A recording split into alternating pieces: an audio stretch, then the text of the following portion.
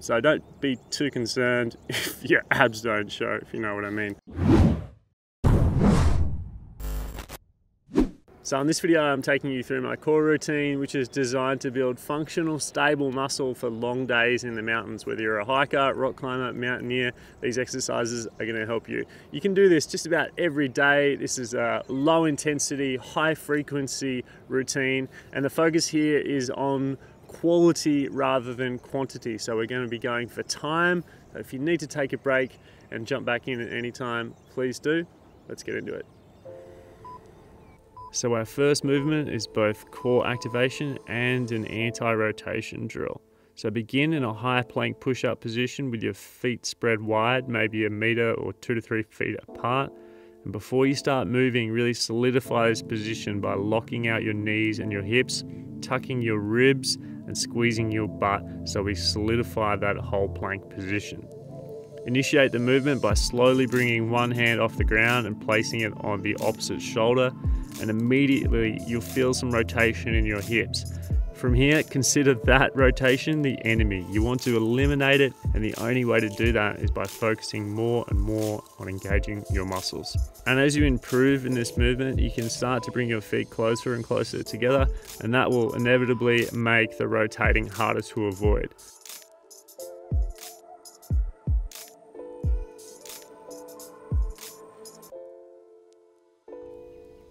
Our next movement is the supported pike leg lift.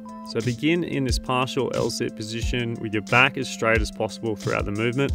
One leg should be out straight and the other one tucked in closely to your chest. Begin by lifting your foot off the ground with your knee perfectly straight, pointing the toes away to help firm up all the musculature in the leg. This can be really difficult at first for many people, and if that's the case, I'd highly recommend taking a step back and working on some hip flexor activation drills, which we do in my Elements program, and I'll talk about that a little later. But for now, just focus on keeping your back as straight as possible throughout this movement, and just do your best to lift your leg as high as you can, even if it's 1 millimeter off the ground. This is all about creating that tension and firming up the entire leg starting from the hip. All right, now we'll switch to the other side for the supported pike leg lift.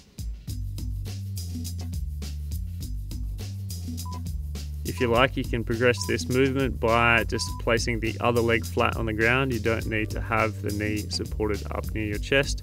That's going to make things a little more difficult. Now at this stage you might be wondering whether that cramp you're feeling in your quads really counts as building core strength. Well, I like to think of core as any muscle that originates or inserts into the pelvic girdle. The pelvis is basically our center of gravity, and it's where we derive a lot of our stability and balance. And by the way, if you are cramping a little, just take it easy and do your best. You will build strength over time.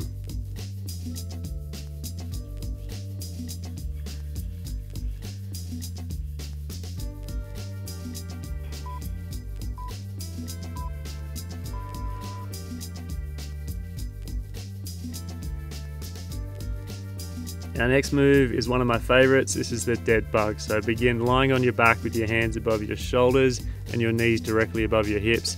Before you begin, make sure your lower back is pressed firmly into the mat, or in my case, the concrete.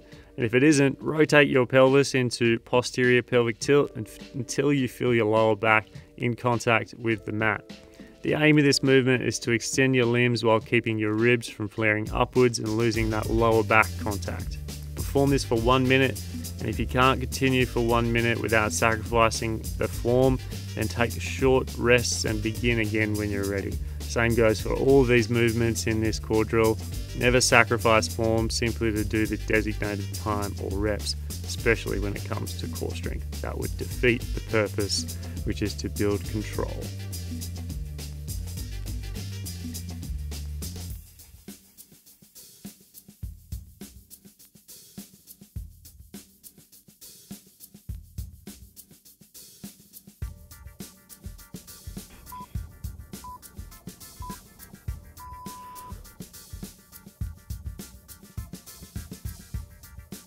For our next move, we're just going to be sitting up on your butt, and this is a kayaker, which is a pretty standard core move, but I'm going to show you a little variation on this.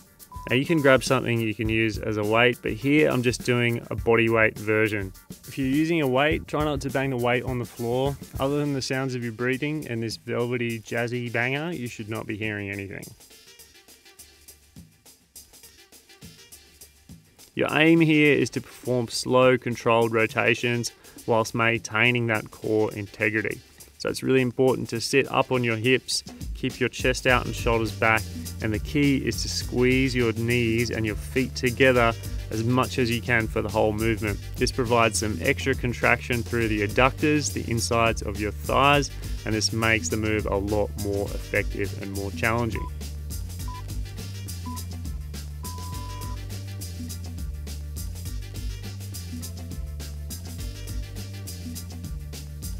Our next move is a scapular push-up. So you're going to begin on the elbow plank position, but rather than being in a standard elbow plank, what you're going to do is protract your shoulder blades, meaning that we make a really nice round upper back between the shoulders. From here, we want to sink down into the shoulder blades, so we retract the shoulder blades and be pushing your chest towards the ground.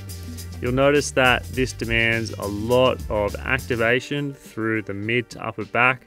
So obviously rhomboids are working here, but mainly we're working the serratus anterior, which is one of those really important deep core muscles.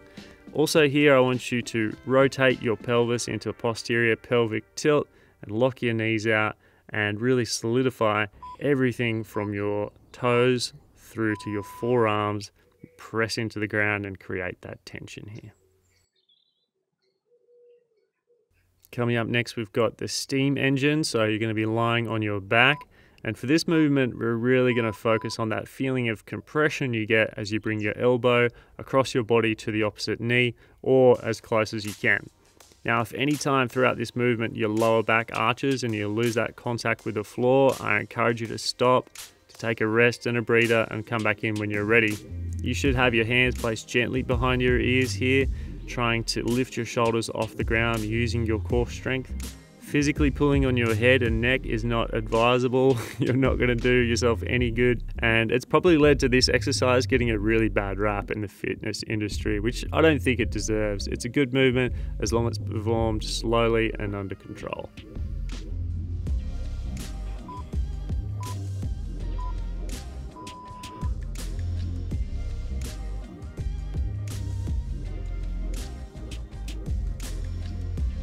Okay, our final move in this little core drill is the windscreen wiper. So lay on your back, spread your arms wide at about shoulder height, palms facing down, and fingers gripping the ground for support. Bring your legs up above your hips and slowly lower to one side. And when you do this, attempt to keep your quads engaged and squeeze your feet and knees together so we get those adductors, the inner thighs, working as well.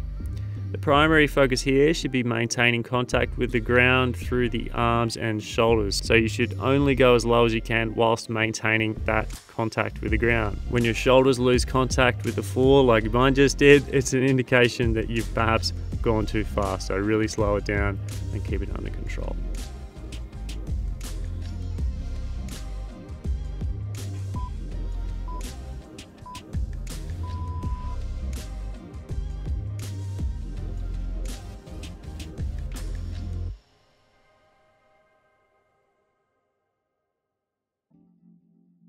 So a couple of things with this core routine, you can do it 3, 4, maybe 5 times a week. I don't think there's such thing as too much core. You could do this as an activation workout before you do your training. You could do it as a cool down after a strength workout or a run. You can fit it in wherever you like because it's only 10 minutes. I would say really focus on quality here rather than quantity. Don't be too concerned about how long or how many reps you're doing with the exercises. Just really focus on getting as much engagement as you can for that given time. And if you need to, you can maybe expand this out to a minute, but 45 seconds is probably enough. 7-minute abs. When it comes to core strength, I would say don't be concerned about the way you look. Just because you don't have visible abs doesn't mean you're not strong in the core. And if your end goal is functionality, stability, and endurance, then it really doesn't matter if your abdominals are covered by a little bit of fat. I know mine certainly are. I mean, if your goal is to have a ripped 12 pack, then power to you, go for it. But it's not going to necessarily help you in the mountains, and in fact it might actually hinder you. If you're going to go and spend a month in the Himalayas, or if you're going to do a long distance hike, then you're probably going to need some body fat. So don't be too concerned if your abs don't show, if you know what I mean. I think that image has been just pushed in front of us all the time, and it's not necessarily a healthy one, although it really depends what your goals are. Final point about this core workout is don't cut corners. If you can't do one of these exercises for some reason, then you need a regression. We need to find an easier exercise. So that is what my Elements program is for. We go back to basics, building deep core activation from square one. So if you haven't seen my Elements program, you can check out the video here. But I would also encourage you to check out my hollow video. I think hollows are basically the standard testing procedure for building real functional core strength, and you can check that out in this video. Guys, that's all for this one. I'll see you on the summit.